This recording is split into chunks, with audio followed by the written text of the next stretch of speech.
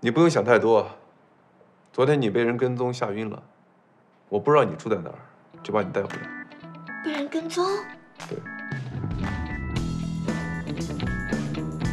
你看着我干嘛？我要回家。回家可以，如果你不怕明天早上你变成一具尸体。不就是一份设计稿吗？郝小姐，我想你还不明白发生了什么事情。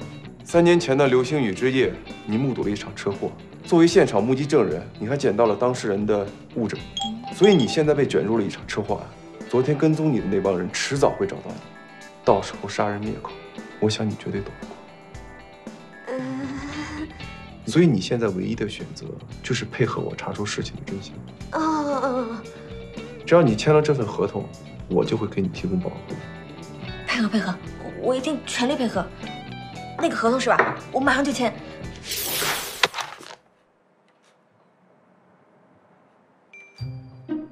这是什么鬼？3天之前，我本来想跟你签一份证人保护契约，只要你给我提供线索，我就给你提供保护。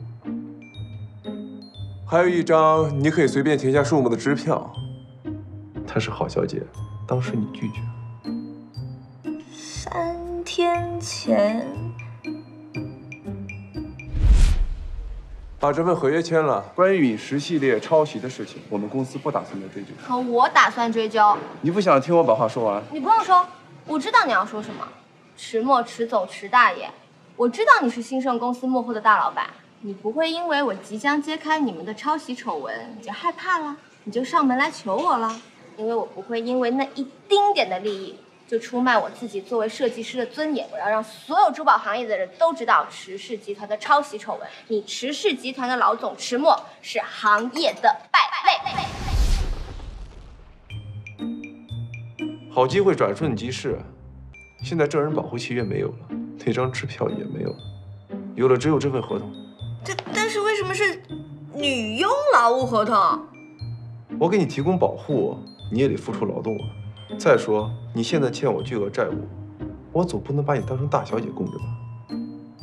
怎么样，签不签？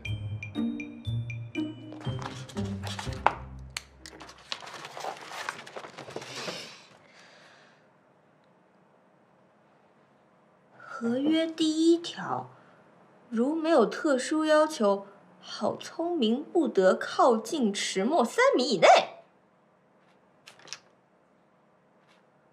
第2条，郝聪明不得在众人面前透露与池墨的合作关系。第3条，郝聪明不得走进池墨的生活区域。为什么都是针对我的？那你要是对我有非分之想怎么办？你不用多此一举，我对你不感兴趣。那可说不好，有些渣男就是当面一套背后一套，谁知道你是不是平时西装革履看起来像正人君子，到了晚上就变身色狼，左拥右抱。不行，一定得填进合约里。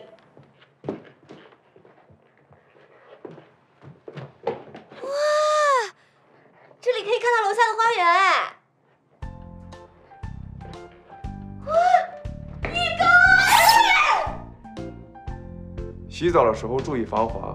如果你想假借摔倒引我进去查看伤情的话，我劝你还是算了吧。因为不管你受了多重的伤，我只会打急救电话，绝对不会进去。